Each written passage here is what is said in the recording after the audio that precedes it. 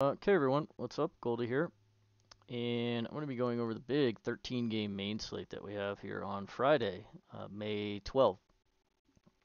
A lot of games to get to, a lot of arms here, but really a bunch of kind of underwhelming spots so far, I think. Do have a couple of guys, I got a couple of openers that we can mostly just breeze through. One or two other guys that are making, well, notably, Paxton is back for Boston, making his first start of the season. Um, and no, a couple of, I guess, on the other side of this game, Wainwright making his second start of the year, JP France making his second start, et cetera, et cetera.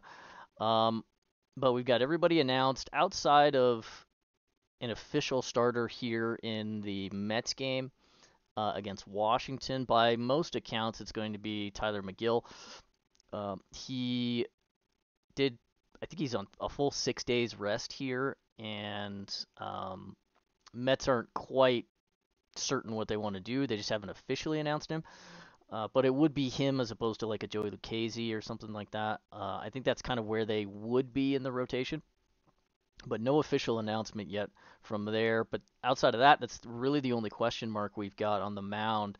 We'll go over things a little bit more when we get into each one of the games. That said, we do have initial projections loaded on the site. It is a Strider and a Garrett Cole day, so we're seeing. I mean, these guys are 2,000 plus more expensive than everybody else on the day. The next highest arm was Sonny Gray.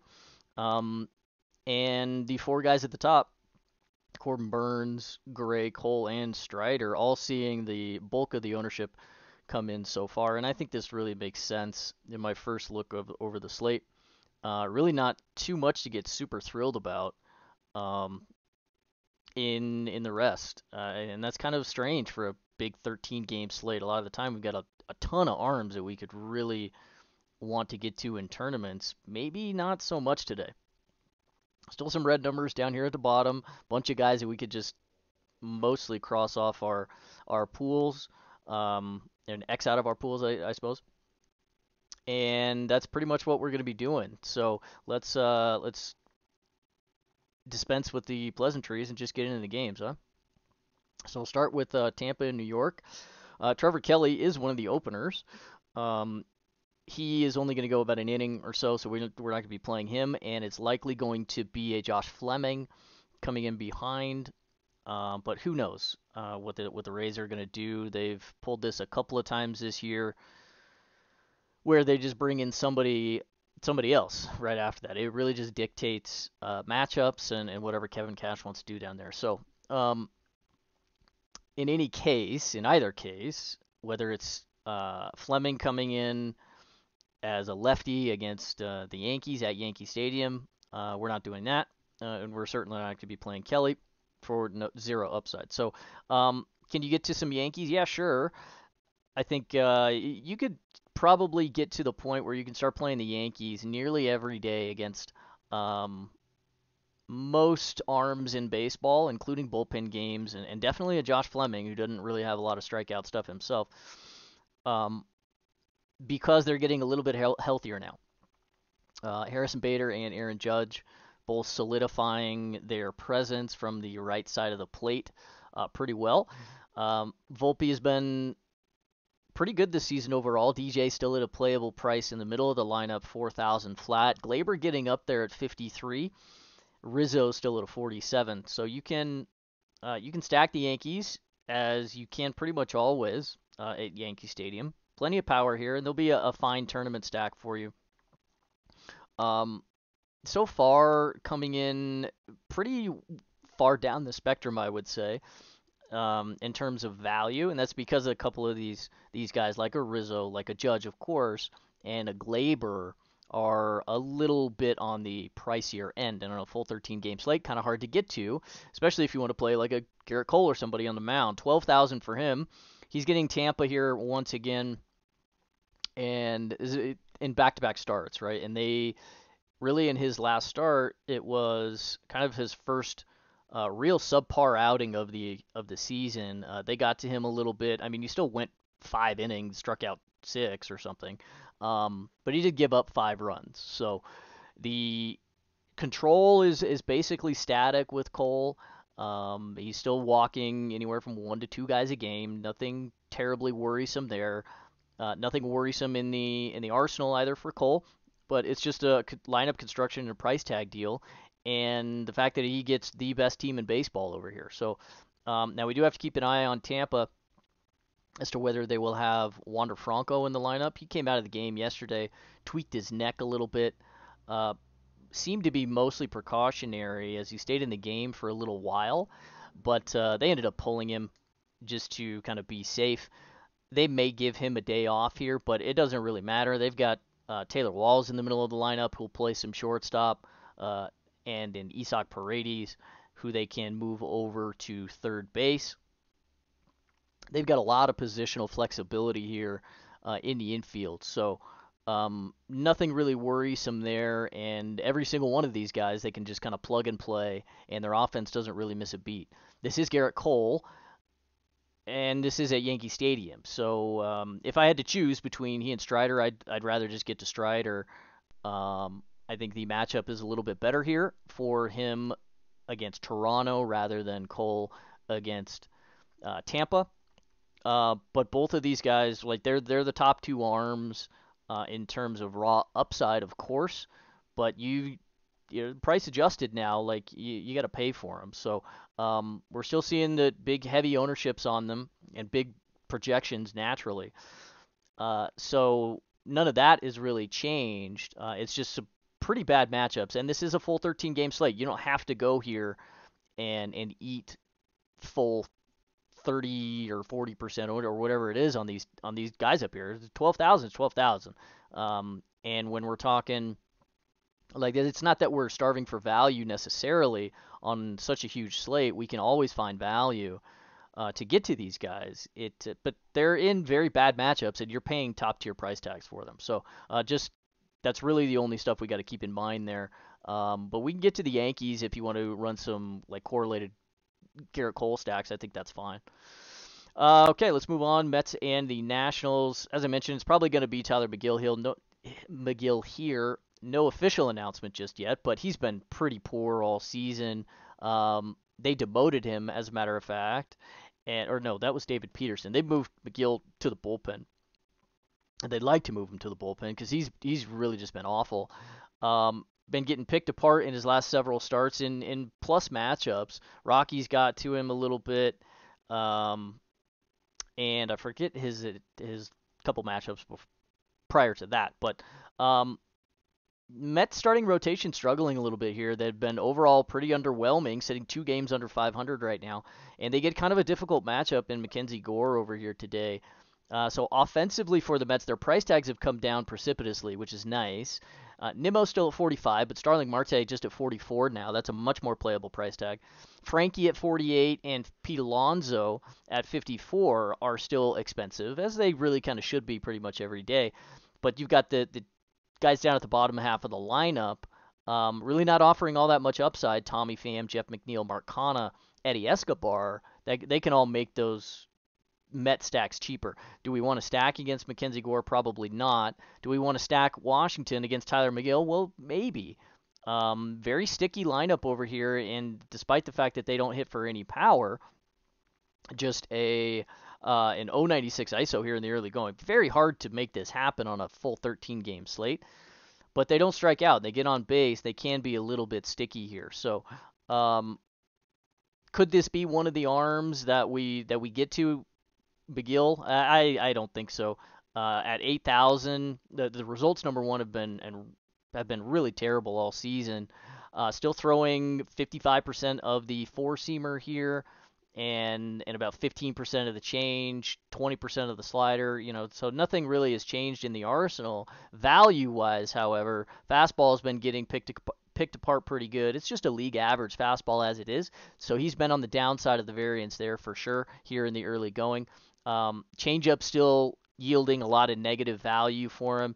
Slider has been his one real plus pitch, and that's how he's been surviving and really not putting up numbers like a David Peterson type numbers or anything like that. But At just 20% of the arsenal here, he's struggling uh, to really establish in counts and be able to get to the slider and work to a plus pitch here. But he's got a bad changeup, and that's going to make him really susceptible to the left side of the plate.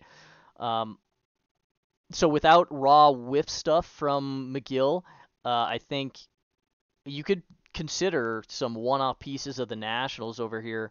You can play a Luis Garcia for sure. He's been excellent this year. His price has come up now, up to about 3,300.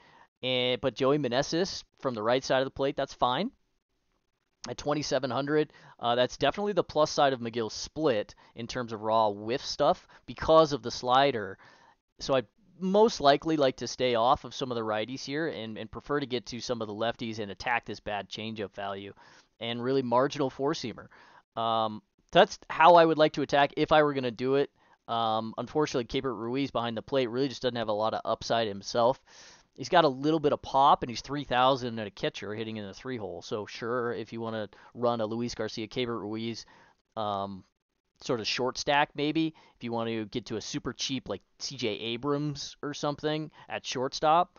I think that could be an interesting little three-man here, but very little upside. It would just allow you. It's just a price play, and it would allow you to get to the expensive guys up top. Gore on the mound, he's been fantastic. 8,700 for him. Really had kind of a breakout season here, and he's been good in pretty much all but one start. And that was two starts ago when he got the Cubs, and they got to him a little bit.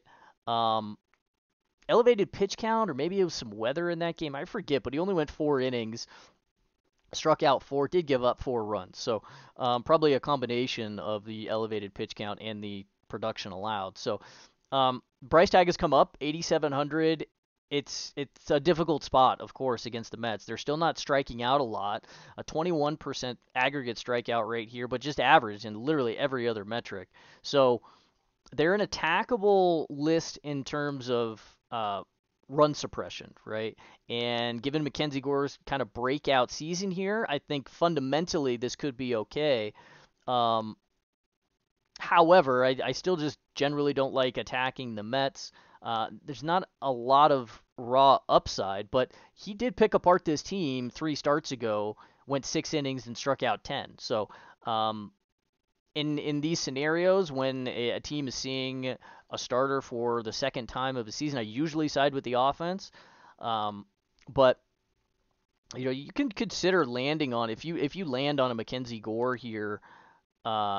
In a couple of your teams, if you're just building, I don't think it's bad. I wouldn't necessarily go out of my way to X him out of the pool.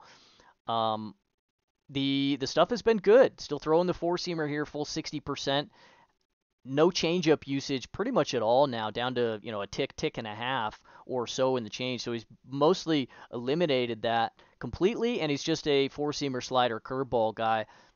Usage here is pretty much static. Value wise, the breaking pitches have really been good for him. Slider's been good, curveball's been good, and the fastball he's establishing early in counts. Still throws a good bit of strike one, but the breaking pitches have been equitable. He's got the walk problem, but he's really kind of toned that down. A couple of starts it's ballooned a little bit this season, four walks in a couple, or three, I suppose. But for the most part, he's getting that under control, and it's nowhere near this 12% here. It's well under 10. So I think we're seeing a breakout for Mackenzie Gore, and if he can establish with the four-seamer slider curveball mix, and then perhaps at a later date add back in the change, then he could really realize a lot of the prospect upside that he has enjoyed as a young player here. So if you land on this at 87, it's not horrific. I'm not going to go out of my way to play it, though, at 87. I think he is probably a bit too expensive for this price. He's a fine tournament pivot, though, if you want to drop down a little bit off of, or you can't quite get to a Corbin Burnes at 92. I think this is a playable spot, even though we generally don't like going after the Mets. Okay, Pittsburgh and Baltimore. Interesting game here. Yohan Oviedo has fallen off a cliff compared to his early season successes. His last 3 starts have been absolutely horrendous. 5 1/3 gave up 4, 2 1/3 gave up 7 against Washington, and 5 innings, gave up 6 against Toronto in his last start. The strikeout stuff has totally disappeared, and the slider value that we saw and exploited in a couple outings against White Sox, St. Louis, and Colorado has totally disappeared here. So the four seamer is still bad value, and now the slider is actually yielding negative value. The curveball for him, still at a full 20% usage, has really been his only plus pitch so far. But the four seamer and the slider that have really allowed him to maneuver a little bit more, um, that value's totally gone. Changeup, once you get like doesn't throw it a whole hell of a lot, just kind of a show me change at about 4%. That's yielding value to the field as well. So um, they're really kind of suspect here, and he should be down this cheap at 6,300. He, at least he's not at 82 against Washington, or like he was against Washington. But that said, even at 63, I'm not sure we want to be going after Baltimore here against right-handed pitching this season. 22% aggregate K rate, pretty average there as well. But it's still a very dangerous offense. I think this is an interesting spot given how the Arsenal value is trending for Oviedo to get to some Baltimore. They're just kind of coming in middling in value and ownership, very low in the ownership spectrum so far. And I think there are some cheaper pieces that allow you to get to some of the more expensive guys. Cedric at 51 is far playable than the 6,000 he's been at some points in the season. Rutsch is coming down a little bit at 48. That's playable still. Santander from both sides of the plate, he's still just 4,000. Mountcastle now at 46, also playable. Gunner down at 36. So you can attack some of the negative four-seamer value here, I think, with some Baltimore as a pretty off-the-board tournament stack. We know that they have a lot of upside, and the prices are much more palatable now. They'll allow you to get to some pretty balanced teams and some balanced arms up top if you'd like to get there. 6,600 on the mound for Kyle Bradish. I mean, it's just so rare that I end up playing Kyle Bradish. He's kind of enigmatic here. But really, the Arsenal is not very good. Pretty much across the board. He's at about 34% of the cutter now. He's dropped the usage down a little bit, increased the sinker usage to about 15%. So balancing out the fastball arsenal a little bit, which is encouraging. That's generally what we like to see. But and flattening out, I guess, the breaking pitch arsenal a little bit as well. Not as heavy on the slider usage and moved a little bit over to the curveball. Changeup still at about 10-12%, give or take. So he's flattening out the pitch mix usage, and that's really what makes him serviceable in some outings. However, the cutter value is giving up about 2 outs to the field still, so that's still bad. Sinker value been getting blasted, so he's throwing it about 3 times as much now relative to what we display here in the sheet. And he's naturally seeing about double the negative value in this. So giving up about 3 outs to the field here. Changeup bad too. So really, in spreading out the arsenal here, he may be confusing himself a little bit and not just focusing on the good pitches that really give him a lot of value. I'm really not sure why we wanted to be throwing the sinker more when it was just a bad pitch anyway. So that makes him a little difficult to want to go out of our way to target on the mound. 12% ownership kind of seems a little bit aggressive, but he's one of these guys down here in this range. I mean, you might just kind of land on it because there's kind of nobody else. At 6,600, I think the price tag is okay. Pittsburgh's been very cold over the last couple of weeks. They have cooled off significantly.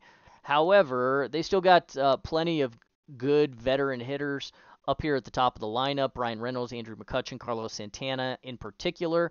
Connor Joe doesn't strike out a lot. High contact hitter. Jack Sawinski makes a lot of hard contact against righties. And Ke'Bryan Hayes, this is an interesting batted ball matchup for him because Kyle Bradish gives up more power to the right side. So his slider this season, Bradish, really has been his only good pitch. So he can still neutralize some guys from the right side of the plate. And that would tilt me onto some Brian Reynolds, Jack Sawinski type plays, maybe a G1 Bay down at the bottom of the lineup. So not really thrilled about going to either side of this game. Ryan Reynolds 5,700. You got to pay for that, and on a full 13 gamer that makes it kind of difficult. Um, in a what is now a pitcher's ballpark. So not super excited about playing a lot of Pittsburgh here. I think you could get to some shorter stacks. It's a fine batted ball matchup for an Andrew McCutchen or even a Brian Hayes, something like that. If you want to run short stacks, add in a Sawinski or even a Brian Reynolds. It's not bad because Kyle Bradish really not going to blow it by anybody with all that much regularity. So he'll give up some power to the right side, and he still has some control issues and strike one issues to the left side of the plate for sure. So with bad fastball mix here and real negative value on the change and the curveball, he's really kind of only working with one pitch of the five pitch mix here, and that makes him susceptible. So I'm not super thrilled about targeting him on the mound. If you land on him, yeah, okay, just because Pittsburgh's been very, very cold. Um, but I think you could maybe consider some sneaky offense in this game, really from both sides.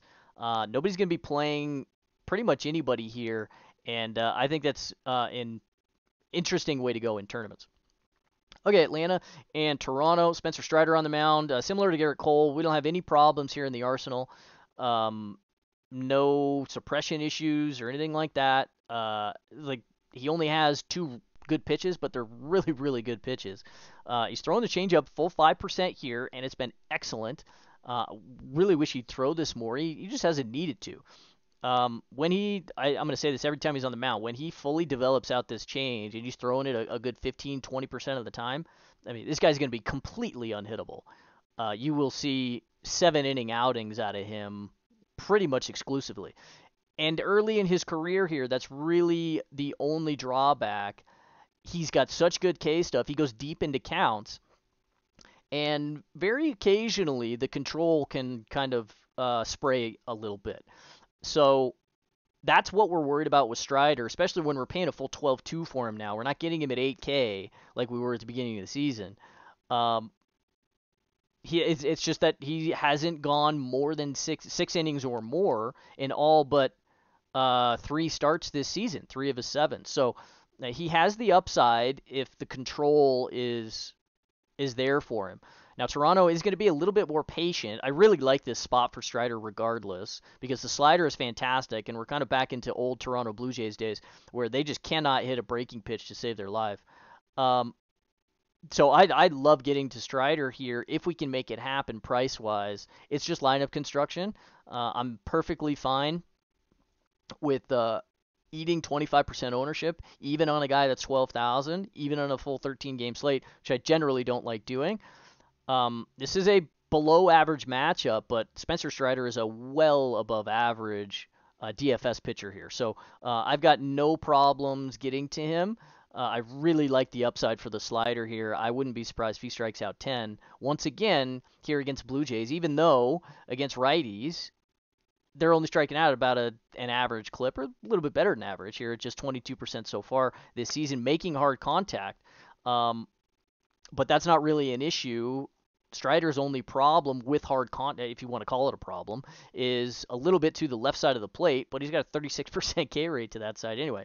And the only guys there that were really, well, really, I guess the only guys there from the left side of the plate, Dalton Varsho, Kevin Kiermaier, Kevin Biggio, Brandon Belt, and they're all going to strike out a truckload in this matchup. So I think this is perfectly reasonable to get to Strider, and I don't particularly care that it's Toronto. I'll play him basically against everybody in baseball. It doesn't matter. Bassett on the mound for the Blue Jays, 8,200 for him. This is a really kind of a difficult spot for him. It's an interesting price tag, and if you land on this kind of in the mid-range, he may be one of the guys that I would kind of like to get to. He's a fine pivot off of like a Martin Perez, who will be a bit more popular against Oakland. We'll get to that later. But I mean, this is a much worse matchup, of course, against Atlanta. I mean, well, let me sort of backtrack that a little bit. It's basically an equal matchup. Atlanta against righties this season, they're striking out and producing at roughly the same clip as Oakland is against lefties. Now, as far as like who I respect more, I think it's probably Martin Perez on the mound. but I think Bassett is a perfectly serviceable arm as well. Unfortunately, when we go after the Braves here, we really need guys that have really, really good whiff stuff. And Bassett just doesn't have it in aggregate. Not a lot has changed here in the arsenal for him this season. Um, let's see, where is he change wise? Yeah, still just 10% or so of the four seamer, 35. He's ticked up the two seamer a little bit. He's come down a little bit on the cutter usage, so just kind of flattening out. Nothing really um, all that interesting to speak of. Still throwing the change, 6, 8%, slider 16, 18%, things like this. So mostly static here value wise.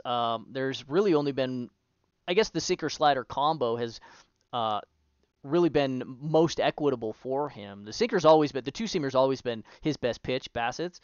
So eking a little bit more value out of the slider now, which is encouraging. It'll make him more serviceable against the right side of the plate.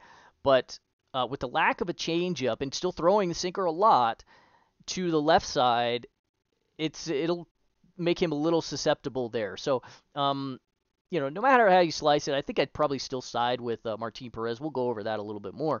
But a dangerous spot here. If you land on this at very low ownership, I think I'd probably be okay with running it. 8,200 is okay, and it's not 9,200 like we've had to pay for Bassett at some points here. Now they're still going to make a lot of hard contact and hit for some power here, and they'll walk. So this is a very difficult spot, and I wouldn't go out of my way to play some Bassett on the mound, but also don't think I'm going to go out of my way to play Braves. It's a fine spot to target some Acuna, really good spot for him, I think, and fine to play a Matt Olson. Up at the top of the lineup. They're expensive, though. You got to pay for these guys. You're paying the same prices against an above-average arm here. And, I mean, they're still in a hitter's ballpark. So if you need to get to a three-man or something like that, you can still play Eddie. He's still just 2,800. Not the greatest two-seamer hitter, but it's fine. You can play some Michael Harris down at the bottom of the lineup if you'd like to as well, or an Ozzy Albies. It's okay. But overall, just kind of lukewarm on the Braves. Also, just kind of falling right in the middle in terms of value and ownership here so far. So, I mean, no Toronto for me. I'm not doing anything with them. And maybe a couple Bassett teams if you land on that. Good bit of Strider if you can make this happen, but kind of lukewarm on Atlanta's offense in that particular spot. Okay, let's move on. Angels in Cleveland. Tyler Anderson, 5,500. Man, we've gotten a full 40% price drop on Tyler Anderson now compared to where he was at the beginning of the season. And this is where we want to really go after Tyler Anderson because he's still got really good suppression metrics. Unfortunately for him, it's just so difficult to make up any points in terms of strikeouts if he gives up any production whatsoever. And he pitches to a lot of contact and he just doesn't strike anybody out. He induces a lot of soft contact, right? So if he's on the plus side of the variance here, I mean, he could blast through Cleveland. They have been horrific all season. This is just a super, super poor offense. Buck 12 ISO, 274 WOBA, 25% hard contact rate with an 18% soft. So he's going to be able to induce a lot of soft contact in this spot. I mean, they're just awful, top to bottom. Striking out really a little bit more against lefties than they do against righties, but 3 ticks more, as a matter of fact. So they're much more attackable with left-handers than they are with right-handers, and we've seen what Eddie Rodriguez, for example, has done to them in back-to-back starts. He's just torn them apart. So I think you could go after a little bit of Cleveland here. I generally do not like doing it, but I don't want to play them, and I would much rather just side with Tyler Anderson here at a super cheap price tag. 5,500, like he has upside here for 20 and 25 points, I think. Now, really what we're worried about, of course, is the strikeout stuff and being able to make up any production that he could give up, because there's still a little bit of a sticky team over here, even though they are bad, the Guardians. So we're a little bit worried also with some run support because they get the Angels Logan Allen on the other side, 7,800 on the mound for him.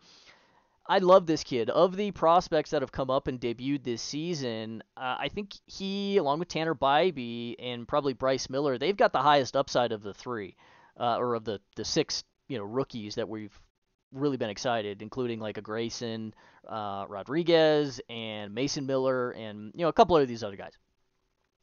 Logan Allen is right up there with top tier pitching prospects in baseball.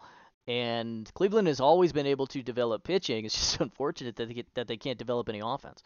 So 7,800. Unfortunately, the Angels this season have been far, far better against lefties than they have against righties. 115 WRC plus, 19% strikeout rate, 340 WOBA, 35% hard contact. Not hitting for a bunch of power just yet, but as soon as these guys sort of get into the middle of the summer here and everybody kind of starts clicking, Taylor Ward at the top of the lineup, Anthony Rendon in the middle, Brandon Drury, Mike Trout, of course. These righties here, they have a lot of upside, and they can make it very difficult, Hunter Renfroe, on some of these lefties. So I'm not super enthused about playing Logan Allen at what's a little bit of an elevated price tag for a very young arm here. However, I love the stuff. All of this is very, very encouraging. He's not throwing this cutter a lot, and it's kind of a noisy sample that he, we only have 16 and 2/3 on the guys. So, but very early value metrics here on the four-seamer splitter slider mix is super equitable for him, and I think he could pick through this lineup with pretty high upside and decent regularity. So if you land on a Logan Allen in the mid-range, I think this is an okay tournament play as well. Not my favorite to go out of my way and smash him in, but I think this is fine. He's got upside for 25 in this spot. Even going after a really good lineup against lefties over here, man, Anthony Rendon in the middle has really solidified them and made it very difficult to get through. So perhaps concerned a little bit with the strikeout upside. In totality here for Logan Allen. In his last outing, probably just didn't have it against the Twins. He only struck out 3, but in his first 2 against Miami and Boston, struck out 8 in both of those starts. So, he can go a full 6 and strike out a K plus an inning here. I think this is an intriguing spot for him. At 7,800, very low ownership. I think you could probably land on this. But once again, we're going to have run support issues for Logan Allen as well, because Cleveland's not going to be able to score just because they never score. So if I had to choose, I'd side with just pitching here. It's kind of a wash due to the matchup and the price delta here between Tyler Anderson and Logan Allen. But I think I'd probably prefer just playing Tyler Anderson and not watching the baseball game. But I really like the upside of Logan Allen. I think both arms are in play here on the mound. And really not so much the offenses. If you want to play an off-the-board Angels stack, yeah, go ahead, because they're very good against left-handed pitching. And targeting a young arm is always okay. But really not my favorite. I think I'd side with pitching there. Let's move on. St. Louis and Boston. We're not going to side with pitching here at all. We have Adam Wainwright on the mound making his second start of the season.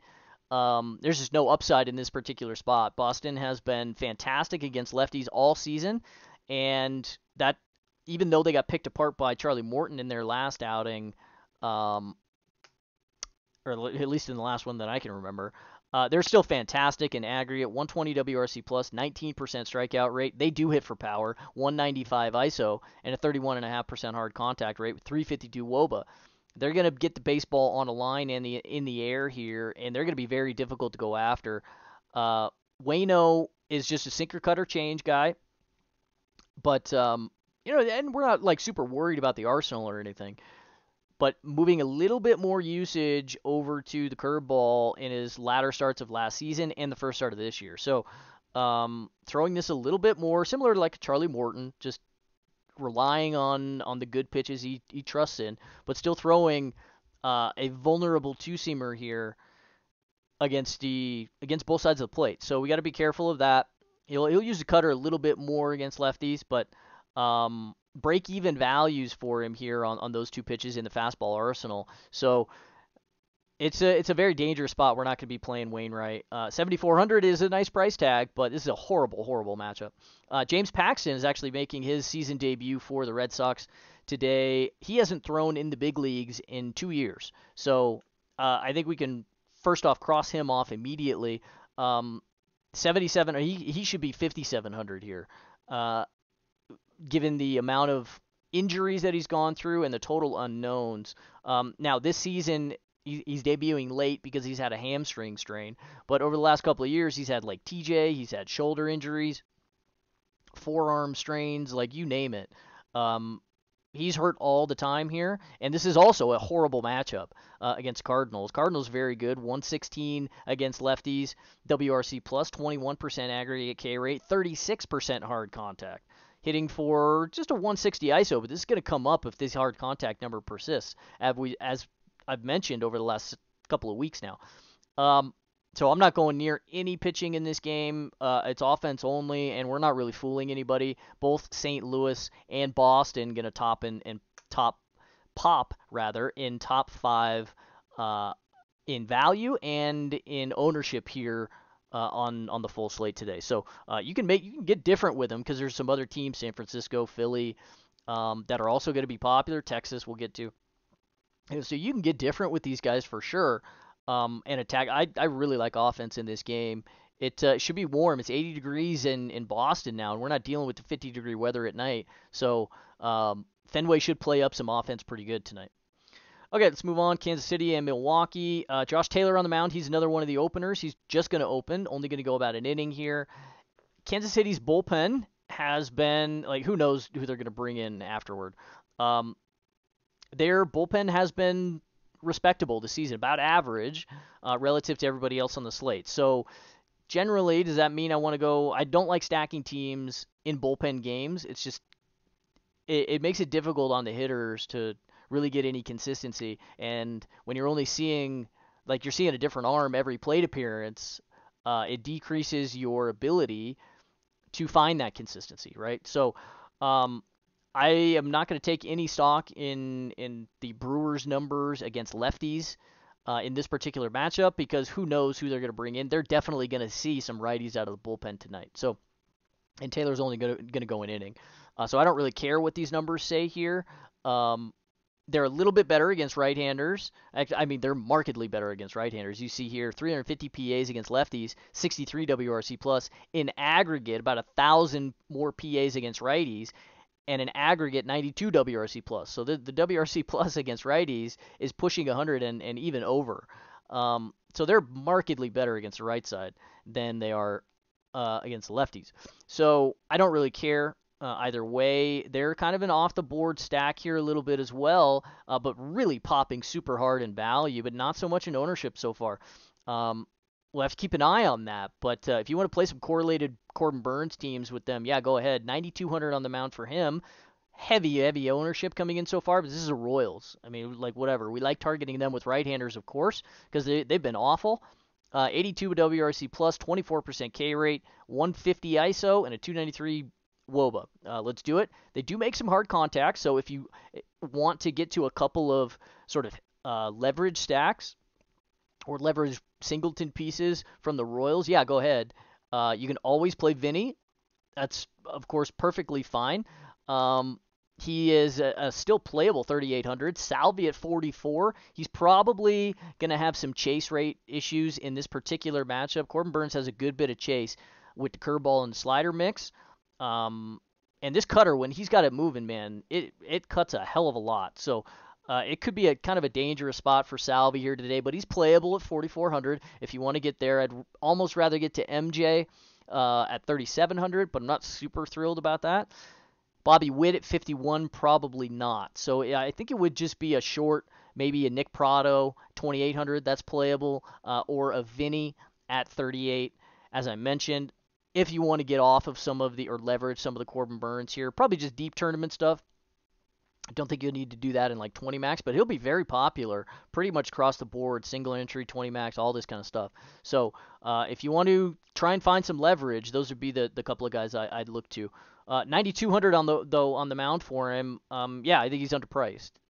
for his relative upside. Got a 29% aggregate K rate. Little bit of susceptibility in throwing strike one, which can elevate his pitch count a little bit sometimes. But overall, cutter has been fantastic this season. Slider and curveball have also been pretty good as well. So no problems here with playing a 9,200 Corbin Burnes on the mound. And everything is great. So yeah, like go after it. It's just eating the ownership. If you want to play some very off the board as of right now, Milwaukee stacks.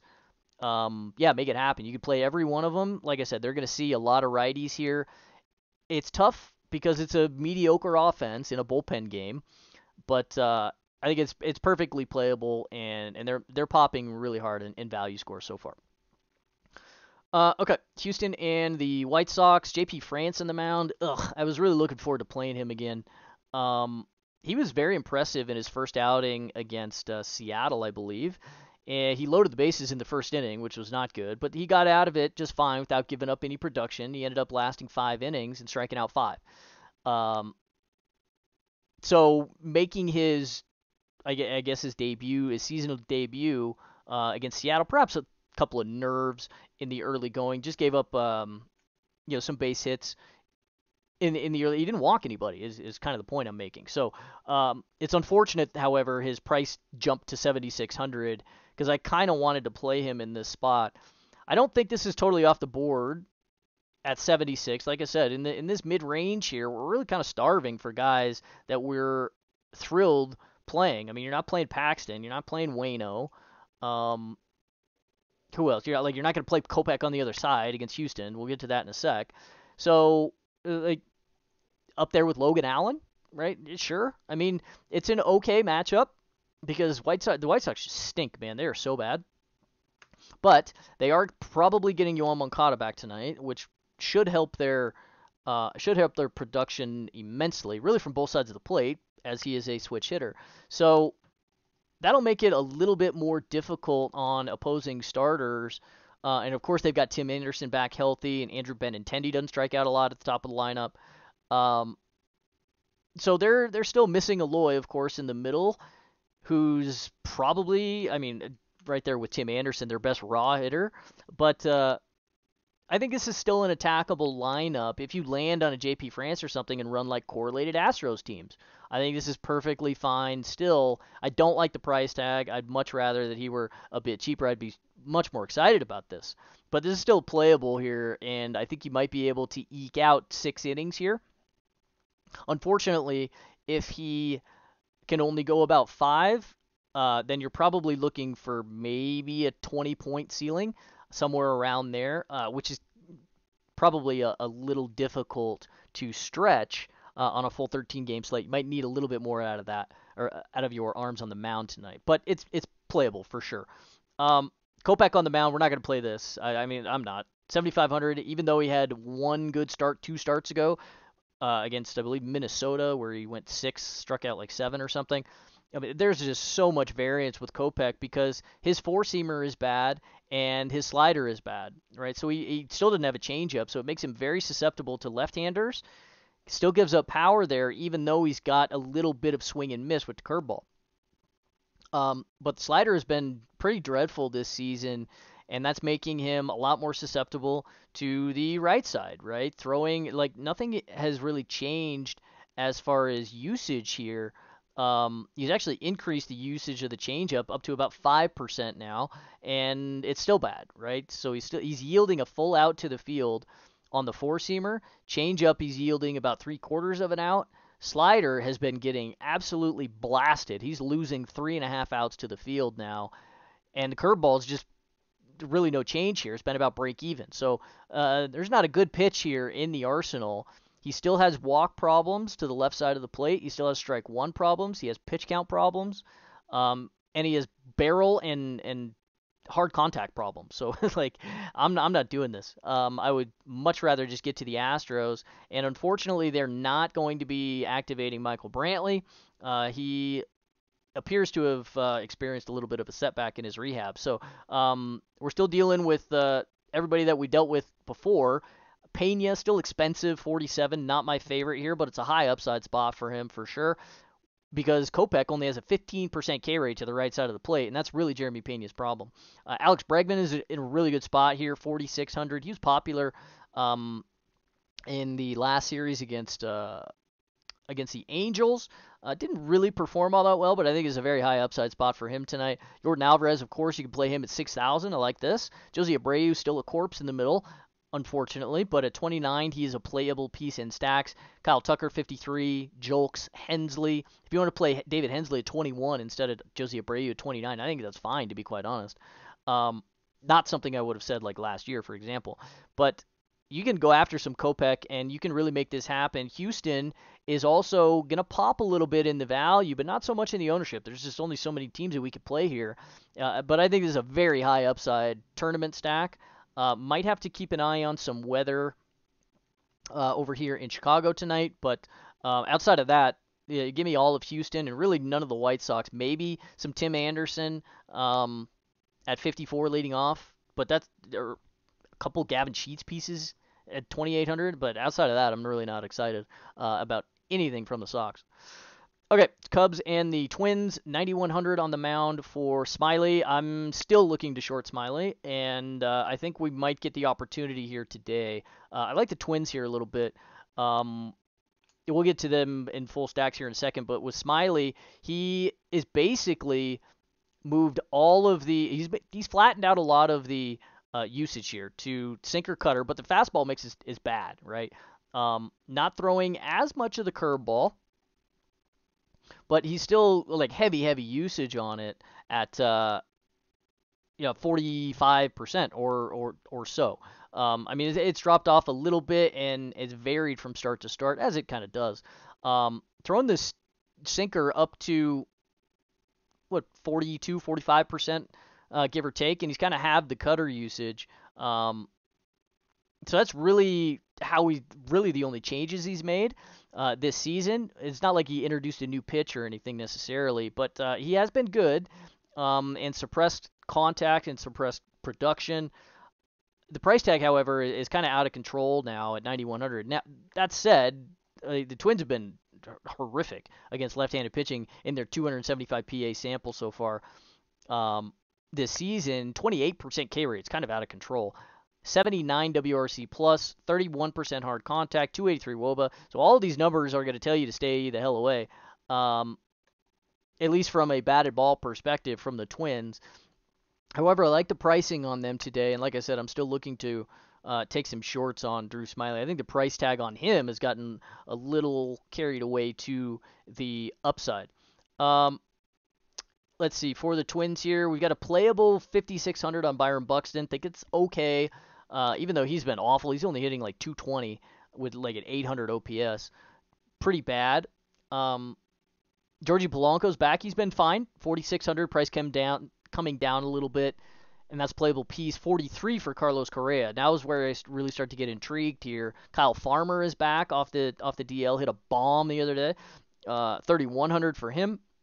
Donnie Solano, not a lot of upside from him, but he's 2,200. Unfortunately, you got to play him at first base if you do so. Both catchers behind the plate. Christian Vasquez, 25. Ryan Jeffers, 3,000, I believe.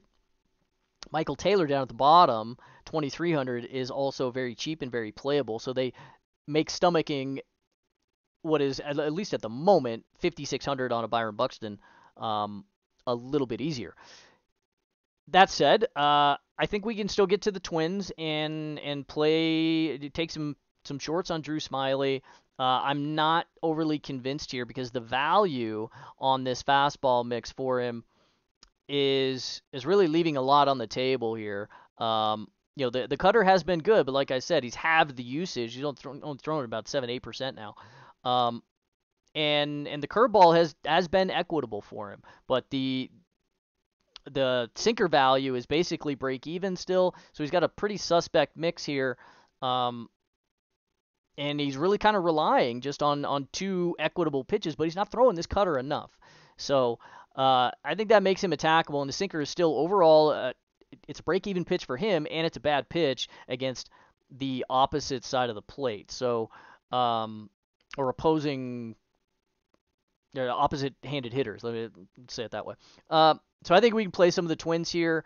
I'd much rather just get to them because I don't like the price tag on Smiley. Sonny Gray on the mound for Minnesota, 10,000. Yeah, I want to get to this. He's been absolutely incredible this season. He has flattened out all of the usage here. He's throwing more of the cutter, he's throwing more of the changeup, and every single one of the pitches has been good, including the sinker. He's eking value top to bottom out of a full 6 pitch mix here, and like he's just been amazing. Um, and I want to play this today. 10,000, I think, is a very playable spot against the Cubs. I know they've been very good against right-handed pitching. They have, however, cooled off quite a bit in the last couple of weeks. 109 WRC plus in aggregate, 21% K rate, 333 WOBA. It's all fine. They're leaving a little bit on the table, though, in the hard contact and a little bit on the table in the soft contact. So hitting a few too many ground balls for my liking. They're on the line a little bit more, but they're missing their leadoff hitter now, Nico Horner, who's got a hammy. So he's likely to be out of the lineup, even though Nick Madrigal, who they'll likely plug in, doesn't strike out himself. He's not Nico Horner. He's not nearly the upside hitter that Nico is. So strikeout wise, I think this is a fine upside spot for Sonny Gray because he has 6 pitches and he's getting value out of every single one of them. This is going to make it super difficult on the Cubs here. And like I said, they are regressing and coming back to earth here a little bit. And overall, this pretty average baseball team, um, even though they've had a pretty good start to the season so far. So I think you got to lay about $1.50 or so. Only 3-2 on the Twins in the betting markets. It seems like an okay play this evening. I'd really like to get to some Sonny Gray, and he's going to come in at half the ownership to both Strider and Garrett Cole. So yeah, sign me up. Really no Cubs for me. I don't really want to go out of my way to target Sonny. I love the pitch mix, and I love the value on it. So yeah, sign me up. Okay, let's get to Coors Field, Philly and Colorado. 6,700 on the mound for Taijuan Walker. I'm not going to be doing this. 21% aggregate K rate. Colorado Rockies offense has really been heating up. Now, that doesn't mean I'm really stoked about playing them. I respect Taijuan Walker here, and I do kind of like this price tag. Don't get me wrong. But he just doesn't have the raw whiff stuff that really gets me excited when I'm playing pitchers against Rockies at Coors Field. So I'd like to. I'm really intrigued by the splitter value. He's still eking a lot of plus value out of this particular pitch, and that'll keep him down in the strike zone a little bit at Coors Field, which is definitely what you want to do. But his slider has really not been good this season, and throwing it, he's dropped the usage, which is nice, down to about 12%, and have the uses on the breaking stuff in the curveball, so that'll keep him a little bit more playable, so to speak, from a real life pitch mix standpoint at Coors Field. But the value on those 2 pitches, the slider and the curveball, still throwing them at a 17-18% aggregate clip here, has been totally dreadful, yielding about 2.5 outs to the field in aggregate on those 2 pitches. So the splitter has been very good, but not yielding near as much value as it has in the aggregate sample. Just about a half an out on the plus side here for the split. Same thing with the sinker. He has increased the usage of the sinker up to what is it? About 20% or so, 22%. So he's also flattening out the fastball usage, dropped down from this 28-30% of the four-seamer, added more of the sinker. So that'll keep him a little bit more down in the strike zone. That's why we see the spike in the ground ball numbers, up to a $150 ground ball to fly ball against righties, $130 against lefties. That said, this is still Coors Field, and a guy without a breaking pitch arsenal, I'm not super intrigued with, because the four-seamer value is still terrible. It's still giving up a full 2 outs to the field. So really not interested in that at all, even at an attractive price tag, 6,700. I'd like to get to some of the Rockies if I can, because nobody's going to play them, and it's still the Rockies at Coors Field. And like I said, their offense is really heating up. I don't want to play Austin Gomber, however. He's a total non-starter at 5,200. Even though he has suppressed a little bit in a couple of his more recent starts, you're not doing this against Philly at Coors Field. It's just not happening. So Philly's going to come in as not, kind of surprisingly, not the most popular team, at least so far. It's because their pricing. DK has finally jacked up the prices of opposing teams at Coors Field. 58 for Schwarber, Turner, and Harper each. 52 for Castellanos, 54 for JTR. The playable price tags are down at the bottom of the lineup. Alec Boehm, Josh Harrison, Edmundo Sosa, and we'll see what they do for the last piece here. Maybe a Dalton Guthrie or something from the right side. But they can go heavy, heavy, heavy from the right side here, and I'm not dealing with that. With Austin Gomber, 296 average allowed, 372 WOBA, 228 ISO, 17% K rate, 1.7 homers per 9 at Coors Field. No, thank you. So offense only, mostly the Phillies here, but you can play some off the board Rocky stacks if you want. You can go after Taijuan Walker. Nobody's going to be playing these guys. They're expensive, but this is Coors Field. Doesn't matter.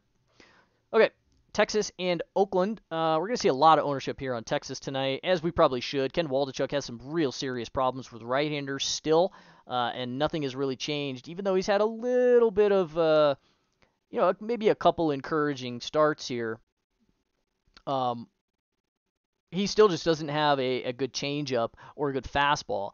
And bad fastball, bad change are going to make him really vulnerable to the right side of the plate. And sure enough, 300 average allowed, 412 WOBA, 296 ISO, 20% K rate, 2.6 homers per 9 to righties. In this full 70 and 2/3 aggregate sample, 56 and a third to the right side. That's a huge sample. For those kinds of numbers. These are real bad figures. A lot of fly balls here, a lot of line drives as well to both sides of the plate. So you can't go near Waldichuk on the mound, even though he's popping in projection and ownership here so far. I don't understand this at all. I think this is a real high upside spot for Texas.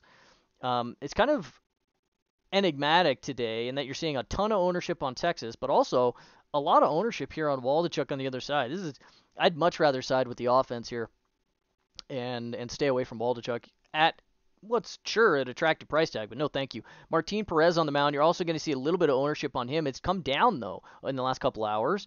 So I like getting to this now that he's under 15%. He was pushing 20 or so in the early ownership runs. So I like to see this trending downwards, probably where he'll hover throughout the rest of the day. 8,300, I think it's fine. Oakland is as we discussed a little bit earlier, better against lefties than they are against righties. So 106 WRC plus, about 6 ticks above average here, 21% K rate. It's a good number, to be quite honest. Not a lot of power, not a lot of hard contact necessarily, but not a lot of soft contact either. So they're in the medium category, pushing 57, 58% here, and they hit the ball on the line at a neutral ground ball to fly ball. So I think they're just average against lefties, and generally we don't want to target that. They're kind of sticky. They've got Asteri Ruiz up at the top, Brent Rooker, who's been great, and who else? Let's see, Carlos Perez. They had a 3-homer day the other day, or that was Jordan Diaz. Carlos Perez also hit 1, I believe, in the Yankee series, maybe even 2. Shea Langeliers has popped behind the plate from the right side. So they've got some righties they can platoon with here and attack Martin Perez. However, I don't particularly care.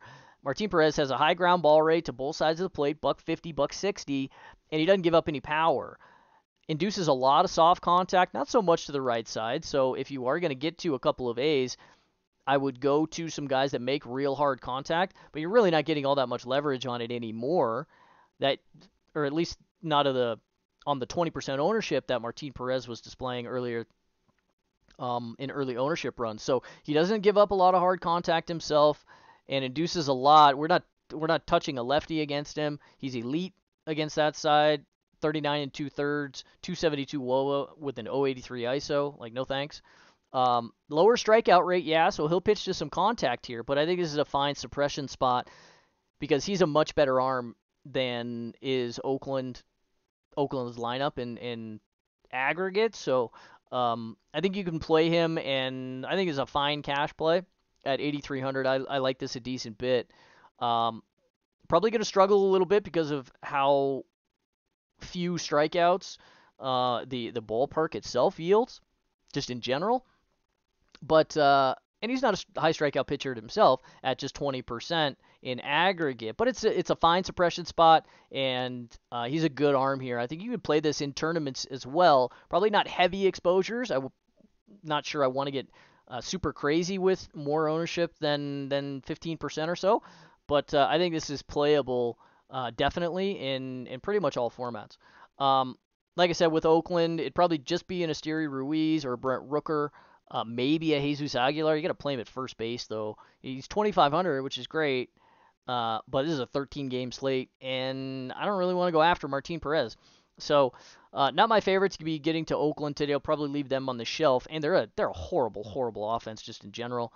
Even though they are a little bit better against lefties. So Texas exclusively here. Give me everybody against Waldichuk, especially Marcus Semien. Ken Waldichuk has a terrible fastball, and Semien is a fantastic. He's one of the best fastball hitters in baseball. Give me some Robbie Grossman too if he's in the 2-hole. Very cheap. He's gonna pop real hard for us in value metrics today. Nate Lowe, you can play him against righties or lefties, doesn't matter. He's at 4,100 now. Adolis Garcia, 5,000 flat. I want to play all these guys. Josh Young in particular, his problem is strikeouts, and Ken Waldichuk's not going to throw it past him. So Jonah Heim behind the plate, yeah, sure. And any of the guys down at the bottom of the lineup will make it cheap. Bubba Thompson is an intriguing play here tonight against a lefty. If he can get on base, that's really the problem with Bubba. He's got all the speed in the world, and he could steal a couple of bags for you as well. So a lot of ways you can really make this happen tonight. Would be careful with some Zeke Duran. He's got a high chase rate. So his plate discipline really isn't the best, but he's cheap at 2,800. You can play literally everybody in the Texas lineup tonight. Doesn't matter who they play. Righties, lefties, sign me up with all of them. Okay, San Francisco, Arizona. I'll try and get through this quickly as well. John Brebbia on the mound. He's just going to open here. I don't know what DK is doing with these prices of these openers. I mean, it not like we'd ever consider playing an opener anyway, but it's just so goofy. The guy hasn't thrown more than 3 innings in 6 years in the bigs. Like it's so crazy. In any case, 8,400 on the mound for him. We're not doing it. It looks like it might be Alex Wood. They might bring him after him, and he's actually 7,900. So, like, what are we doing? In any case, I'm not super thrilled about playing any Alex Wood either against D-backs. Against righties, they have a 19% K rate. Against lefties, it's about 20% K rate. And Alex Wood doesn't have a high strikeout rate himself. I probably should just put him in the list, but so it goes. But who knows what the Giants are going to do? They may bring in somebody before Alex Wood. They may not even activate Alex Wood. I mean, who knows? They like to play these matchup shenanigans and do play this gamesmanship garbage. It really doesn't increase the upside for them as much as they think. In any case, we don't really know what the Giants are going to do after Brebbia. It'll likely be Wood, but I don't really want to play him anyway. 7,900. He's probably only going to go about 4 or 5 innings anyway, and that's kind of stiff at that particular price tag. And what's really a bad matchup against Arizona. Ryan Nelson on the mound for the D-backs, 7,000. You can't play him either. He only has a 17% strikeout rate, and he has freaking a 56% strike one rate. Like he cannot get ahead of hitters here, and that's going to make him very vulnerable with a bad fastball and a change that he doesn't really throw all that much. So I don't think we can get to this. 53% now in the fastball, so he's spreading things around a little bit more. 10% of the change, so not much of an alteration there. 31% of the slider, so he's really ticked up that usage at the expense of a couple of ticks on the curveball. Value-wise, fastball's just getting bludgeoned, giving up an out and a half to the field now. Changeup has been good, but like I said, he's only throwing it about 10% of the time. So that's fine. That'll help him neutralize a little bit of production to left-handed hitters here, but he's still not going to throw it past them. And that's really the issue that we run into when playing a lot of San Francisco against right-handers is that they strike out. But here they're going to walk. They're going to be very patient. They're going to put guys on base, and they're going to hit for a boatload of power in this particular matchup. I think is a very good spot for the Giants, and we're not fooling anybody. They're one of the other teams. Actually, they are coming in as the most popular with Texas right behind them right now. So you might even get Philly under owned here today. Like, who knows? So you can go after Ryan Nelson definitely at 7,000. I think he's just flat overpriced for these kinds of metrics. I don't like anything about the Arsenal with a bad fastball. Yeah, fine, good changeup mix, and he'll neutralize some power to lefties. But I mean, they have Jock over here. They have Conforto at 3,100. They have Lamont Wade leading off 36. Tyro hits righties just fine. J.D. Davis hits righties just fine. Haniger hits righties just fine. Crawford's probably going to be back, 3,100 for him. And they have a Blake Sabol or Joey Bart behind the plate that they could do some things there if they want also. Now, so there should be some offense here tonight, I think, targeting some Alex Wood, likely Alex Wood for the D-backs, and targeting Ryan Nelson for the Giants. I'd like to get as much exposure to these guys as I can, but their pricing is going to make them very popular. So that's really the only thing we got to worry about there. Okay, last game of the day here, San Diego and the Dodgers. Now, okay, I love counter trading the market here with Blake Snell. I love it. There's so much upside for the guy if he can throw strikes. And this is a good matchup against the Dodgers. Now, this is a very potent offense. Don't get me wrong. It's a good strikeout matchup. Let me be clear. It is a horrible walk matchup. And this is why I don't want to play Blake Snell, even though at 8,100, I think it's reasonable that he could last a 5 or even 6 innings here tonight and strike out 7 or 8. I think it's very possible, but I'm not sure I'm going to be able to pull the trigger in anything but super deep tournament teams. I'll have a little bit of exposure because I love doing this when he's completely off the board. I do not play him when he's popular at all. I just X the guy, and a lot of the time, I'm on the right side there. So I love doing the exact opposite when nobody is interested because he's in a bad matchup or whatever. Then yeah, we can go to him because he still has 30% chase and a 30% K rate. It's just the walks and making it super difficult on himself against very patient teams. And that's really what takes me off of him in this particular matchup. I think the price tag is fine here. We're not paying 9K for him or whatever. I think that's fine to approach this at 8,100 because we're kind of starving for a little bit of value. He's getting them again. He saw them in his last start, and he went a full 6 innings, still walked 3, but struck out 6. So the upside for him to strike out guys and maintain a little bit of a floor here is there.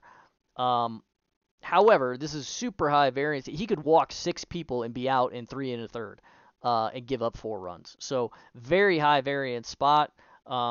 Deep tournament stuff only, I think.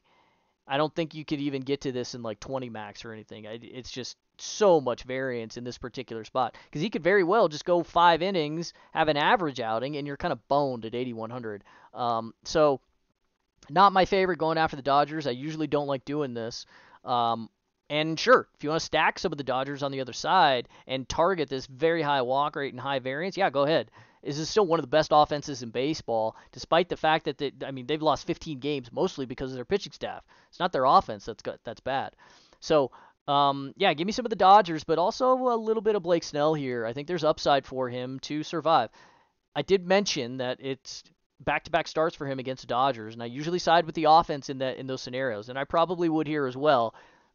This team in particular is just so patient that it's going to make it difficult on Blake Snell. He nibbles a lot against bad teams, and when he starts to do it against good teams, that's really a bad recipe. But at very low ownership here, there's upside for him at this price tag. Okay, Dustin May on the other side, 8,500. Not so much upside for him in this particular matchup. 25.5% K rate is nice. That the Padres exhibit against righties, right? 92 WRC plus, like pretty average mostly everywhere. That makes him hard contact, yeah, whatever. And now that like Tatis is back, Soto is starting to heat up finally. I think this is kind of a dangerous spot for him. I love this stuff in general. He pops really hard in plus metrics. And in location, in stuff, and in the pitching plus metric, of course, from Enosaurus. All of this stuff. He pops really, really hard. So I love the arsenal in general. I don't like the fact that he just doesn't have any whiffs. And that really kind of takes me off the board here. Takes him off the board for me at 8,500. He's fine in tournaments because nobody's going to play the guy. He has 25-point upside here, for sure. So if you want to land on this, I wouldn't go out of my way to target it because I don't like going after the Padres. But he popped in this very same matchup literally 6 days ago, went 6 innings, struck out 6, right? Didn't give up any production whatsoever, just walked 1. So, once again, I would side with the offense, but it's very reasonable that you see another pitcher's sort of duel here where both starters go 6 innings and strike out some guys. It's very possible. Padres have been bad and well below average against righties this season, and Dustin May is an above-average righty with way above-average stuff. So that makes him very playable. He's got some walk problems later on in the count, but the price tag would mostly keep me off here. But if I land on some Dustin May teams, I'm not going to X him. I think this is okay at very, very low ownership here. Nobody's going to play this guy, and they really never do because he has underwhelming strikeout stuff. But I think it's okay to target this type of spot. If you want to play some correlated Dustin May and Dodgers teams, literally 0 people in all of DFS on DK are going to have that tonight. So I think that's a reasonable construction if you want to play some deep tournament teams with the Dodgers and May and hope Snell just has a blow-up game. I think it's fine. So pitching is intriguing here tonight, I think. I'm less on the Padres. I don't like going after Dustin May. He's super hard to get after with a freaking 99-mile-an-hour sinker. He throws a four-seamer hard, too, stays down with the cutter and the slide. I mean, just all of it is just fantastic. So he's similar to a Sonny Gray and just super hard to attack. So mostly the Dodgers, a little bit of Snell, though. If you want to play a Juan Soto, I mean, he's 5,000 now. Like I said, he's heating up. You can play Tatis every day against everybody. It doesn't matter. Everybody else I'm kind of on. But you want to make like a 3-man, 2,800 Matt Carpenter? Sure. Yeah, go ahead. Okay, that's it for the breakdown. Let's quickly go over stacks and see if we can get out of here. Give me some Yankees a little bit against Tampa. Who knows what they're going to do. If it's Josh Fleming coming in for sure, then yeah, I think the Yankees have a good bit of upside. Probably no Tampa, but Garrett Cole's going to be pretty popular here at 30%. If you want to take some Tampa team, this is the best team in baseball. So go ahead. I think that's perfectly fine, even without Wander Franco. Mets and Washington, I'm kind of off of the Mets. A couple of the price tags there are starting to get attractive, but not so much. If it is Tyler McGill, I think you play some left-handed pieces from Washington over here, Luis Garcia in particular. Maybe like a cheap stack with C.J. Abrams or something, I think I mentioned, down at the bottom of the lineup. Overall, mostly pitching here. I do like Gore a little bit. I don't like the matchup or the price tag necessarily, but it's fine to land on in tournaments if you get there. Pittsburgh and Baltimore, sneaky offense here in this game, I think. Baltimore for sure against Yohan Oviedo. The value on his pitch mix has dropped off a cliff here, and I think I want to attack that. Kyle Bradish, maybe if you land on him because Pittsburgh has been so cold. But I think you can get to a couple of Pittsburgh teams if you want to as well. Super off the board stacks are Baltimore and the Pirates. Atlanta and Toronto, I don't want pretty much any offense in this game. I think if anything it'd be Atlanta. But yeah, give me a lot of Strider. I think it's a really, really good matchup for him, to be quite honest. Even against a generally low strikeout team in Toronto, I'd much rather play Strider tonight than Cole, I think. If I had to choose. Angels and Cleveland, sneaky pitching matchup here as well. Not super intrigued with offense. I'd never play Cleveland. Never like to play Cleveland, that is. And I'm not jacked about playing the Angels tonight, even though they get a young arm. I respect Logan Allen over here. If you land on him in tournaments, I think this is okay. 5,500 for Tyler Anderson is pretty attractive, to be quite honest. St. Louis and Boston. Offense only here. I'm not dealing with any of the pitchers. We got to wait and see what Paxton's going to be like. He's got a 16% walk rate in the upper minors in his rehab starts. No, thank you. I don't care if he is striking out 26%. This is the Cardinals. No, thanks. So offense only. both sides. KC and Milwaukee, I think we can get to the Brewers tonight. In early runs, they're coming in completely off the board, but very high value stack. So there's some upside here.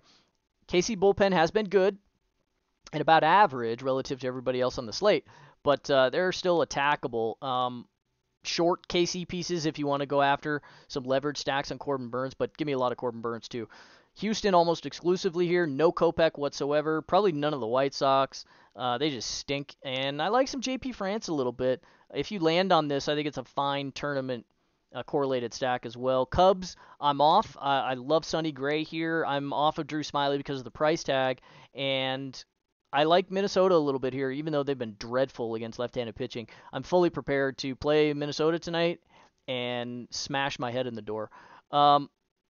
Philly and Colorado, you might get Philly, as I mentioned, a little bit under-owned here, and I don't know, they get Austin Gomber at Coors Field. Like, yeah, sign me up, man. And Colorado on the other side, like I said, their offense been heating up, and they get Taijuan Walker with a really good split, but not much else in the rest of the arsenal to really pick apart and what's really a bad offense and undisciplined. But they're back at home playing Coors Field, and they're seeing the baseball a little bit. So you can get to both sides here. No pitching, of course. Texas, Oakland, almost exclusively just Texas. Maybe a couple Oakland pieces, but we're not getting the same sort of leverage as we were on Martin Perez earlier. So I like that mostly. Just Martin Perez and Texas. San Francisco and Arizona, offense only here. Can't play either of these guys. Mostly San Francisco because of their pricing, but we're not fooling anybody. Field is there as well. San Diego and the Dodgers, we just talked about that. Snell a little bit against the Dodgers because they are striking out a pant load against left-handed pitching this year. High variance spot, though. Dustin May a little bit as well. The Padres striking out a good bit, too. Dodgers stacks, yeah, if you want to go after Blake Snell, because he walks people. Okay, so that's it. Once again, keep an eye out for projections, updates. We will push them all throughout the day. A lot of data here with a full 13-gamer, so keep an eye out. You don't have to eat a lot of chalk today, can you? Yeah, sure, because there's some really good spots, and they're warranted, the chalk is. But keep an eye out. You can make some interesting tournament pivots, as you really always can on huge slates like this. You can make some sort of mid-range, interesting pitching decisions landing on a JP France or something, or like a Blake Snell, Logan Allen, Tyler Anderson in this game. You can make some gulpy moves here, and you might be able to get away with it tonight. So that's it. Good luck, everybody, on this huge Friday slate.